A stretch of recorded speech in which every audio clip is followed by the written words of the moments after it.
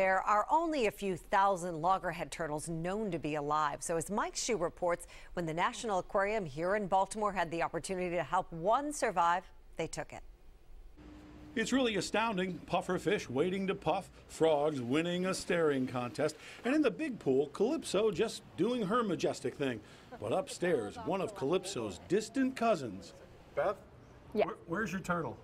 Turtle is to the left. What type of turtle is it? He is a loggerhead sea turtle. Here he is. He's so small he'll fit into your hand, but his impact is huge. There are only a few thousand of these left. They rescued him from a beach in North Carolina. He was headed the wrong way, and the odds are he would have died. He's so small, there are a lot of critters who will eat him for lunch, and that's why he's here. But most importantly, make him bigger. At the current size they're the perfect size for a predator to go after. You know, they don't have a lot of defense at this size. He'll never get as big as Calypso, but get a look at him soon, as he'll be leaving this time next year.